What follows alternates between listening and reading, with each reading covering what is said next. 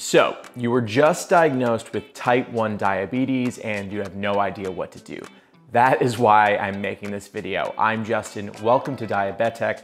On here I talk all things diabetes tech, I get into news and also management. I was just diagnosed 2 years ago, thanks to TikTok. You can learn more about that in other videos. And I was originally misdiagnosed as type 2. You may have been in the same boat. Maybe you're still in that boat and you still need to get the C-peptide test to test for antibodies to get that type 1 diagnosis. Anyway, you are here for a reason. You need help with what to do now that you have this type 1 diagnosis, or maybe you're type 1.5, LADA, latent autoimmune disease in adults. That's who I am, but that is treated as type 1. I'm gonna list out all the things that I recommend you do to control your diabetes to the best of your ability and to have the support system that's necessary, especially during early diagnosis, to make you feel super comfortable and in control. Keep in mind that getting a handle of type 1 diabetes takes a minimum of 1 full year to feel like you kind of have it down. You'll never fully have it down.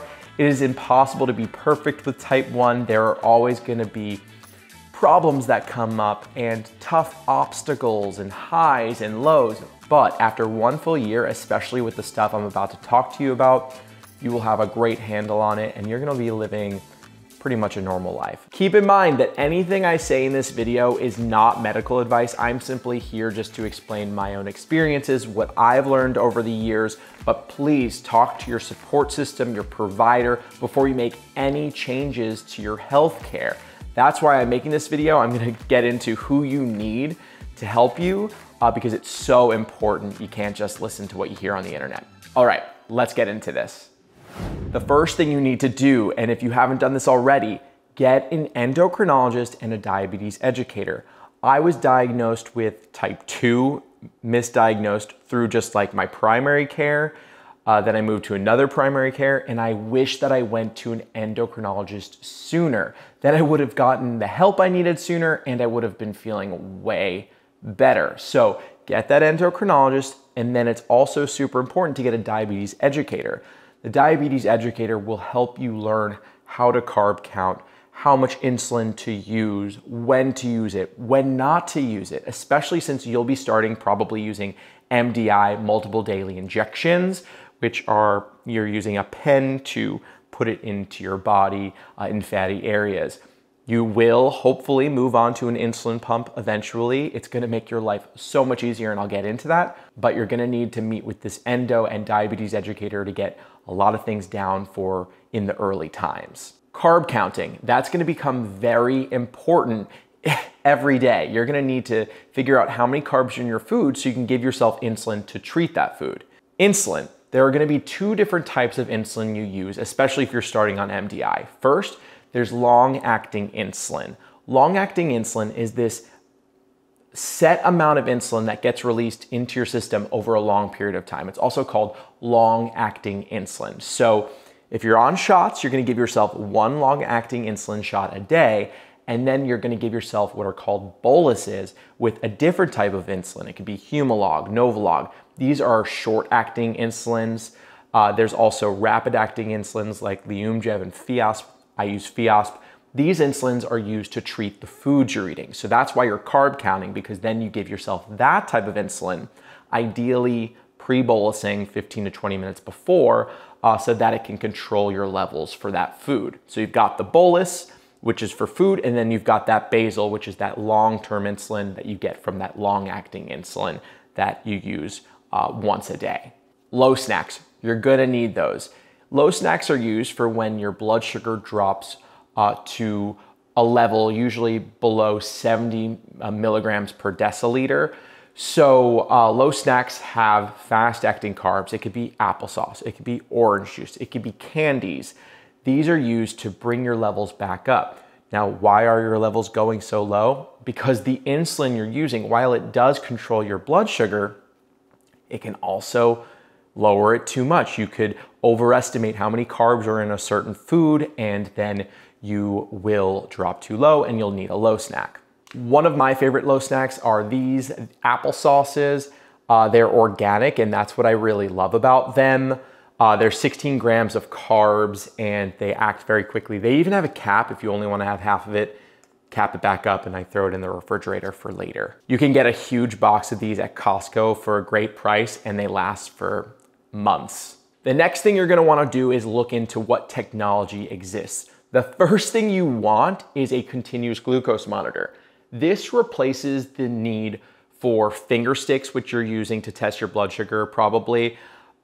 This will allow you to kind of get that blood sugar reading every 5 minutes or 1 minute if you're using Freestyle Libre, and then be able to understand how much insulin you need.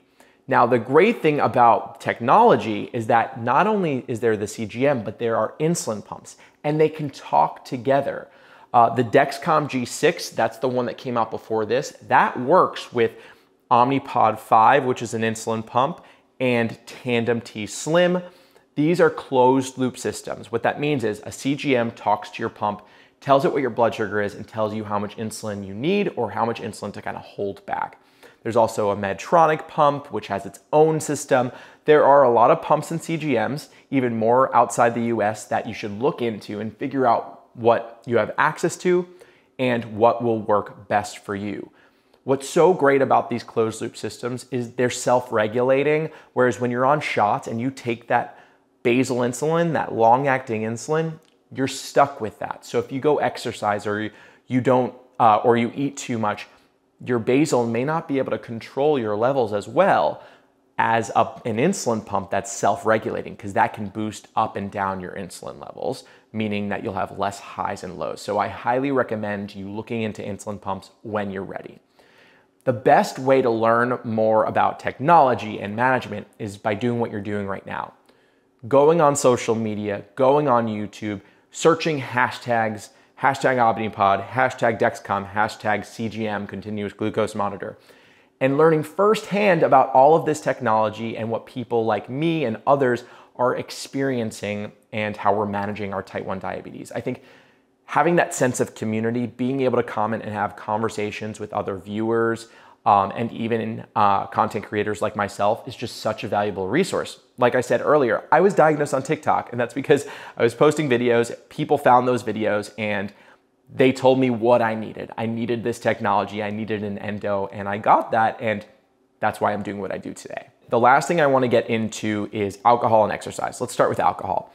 Alcohol drops your blood sugar levels because the liver normally produces glucose, but if it's busy breaking down alcohol, it won't release as much, meaning there's less glucose in your bloodstream and your blood sugar will go down.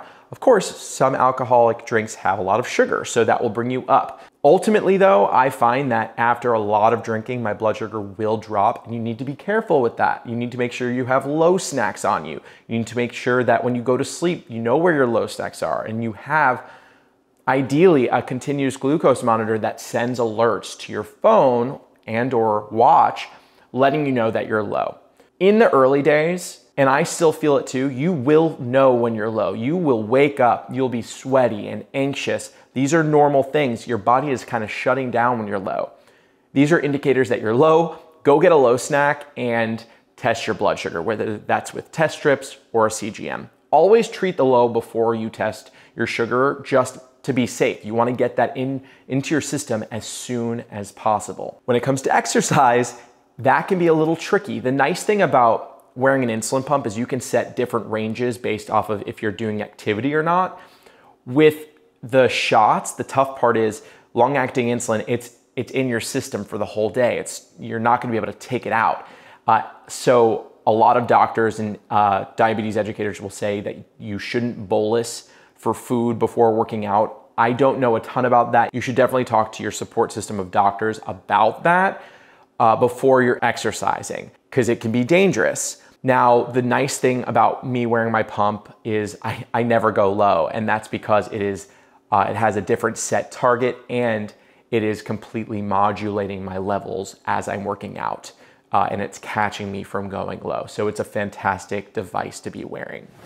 That's all my tips for now, but I do have a few videos that you've got to check out to learn more about what to do to prepare. First, you should listen to my diagnosis story. It's just super interesting and you can kind of get a glimpse into my journey. There's a video called My Diagnosis Story. There's also a video that I have that shows all the TikToks that led to my diagnosis from like really early on when I thought I had type 2 to where I am now. That's super cool. It's called like my diagnosis through TikToks. But you should also watch my video on packing supplies for trips. That will be very helpful. Save that video, write everything down, and that will get you prepared for when you go on a trip. There's a lot to pack and you always want to pack a ton.